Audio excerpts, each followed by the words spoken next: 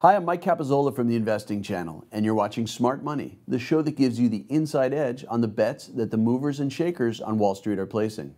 Once again, insider selling has far outweighed purchases this week, with 175 separate notable insider sales recorded compared to just 4 purchases.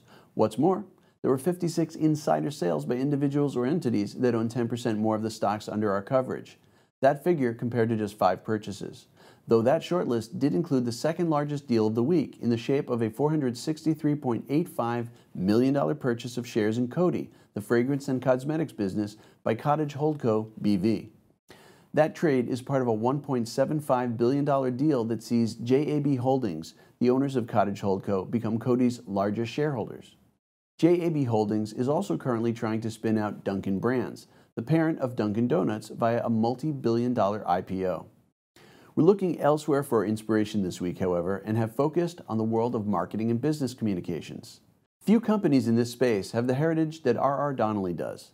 Founded in Chicago back in 1864, the business operates from 200 locations in 28 countries and employs 33,000 staff.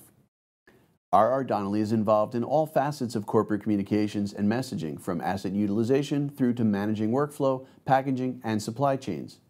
It also offers customer design and creative services, as well as printing alongside online marketing, data analytics, and consumer experience feedback, which are essential yardsticks in the world of e-commerce. R.R Donnelley's customers are drawn from sectors such as financial services, grocery, healthcare, retail, travel and hospitality, and it has products specifically tailored to those industry segments. The company aims to allow its customers to optimize their engagement with end markets and consumers by streamlining their operations and customer journeys. In its recent Q1 2021 earnings report, which was published in late April, the company announced sales of $1.17 billion for the quarter, with a net income of $25.1 million in Q1. Both of those figures were lower than the corresponding numbers from 2020, however. Some of the shortfalls can be explained by the closure of operations in Chile, associated foreign exchange impacts, and the ongoing effects of COVID-19 on its end clients, many of which are based outside the USA.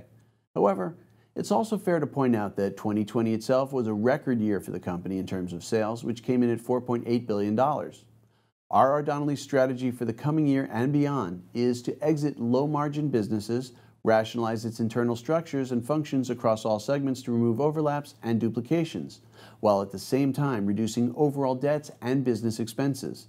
The market segments that have the biggest growth potential are data and analytics and digital agency services.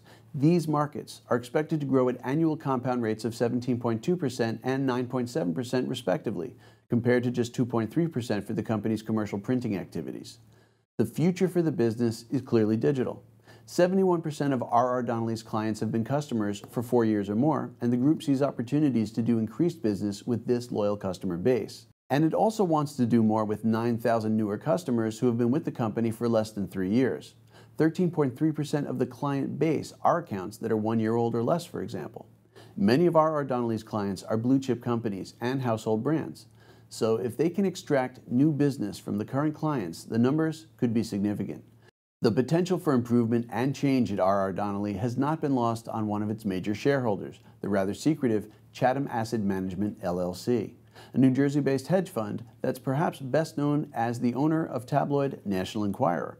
Over the last week, Chatham Asset Management bought just over 90,000 shares in the company at an average price, a fraction over $6.35. If we look back over the last month, however, we find out that Chatham has been buying the stock since the 19th of May.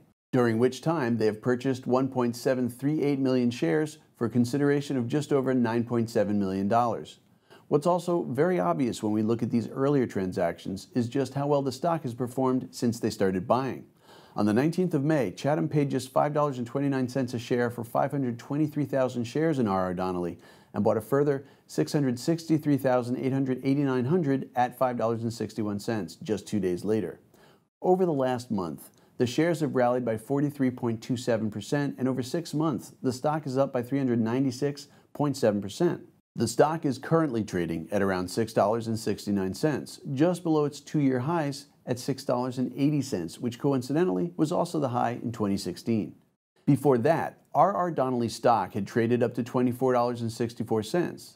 And while Chatham Asset Management has timed its recent purchases very well, I think we can assume that the hedge fund is looking for a far bigger return on its investment, and that makes R.R Donnelley a very interesting stock indeed.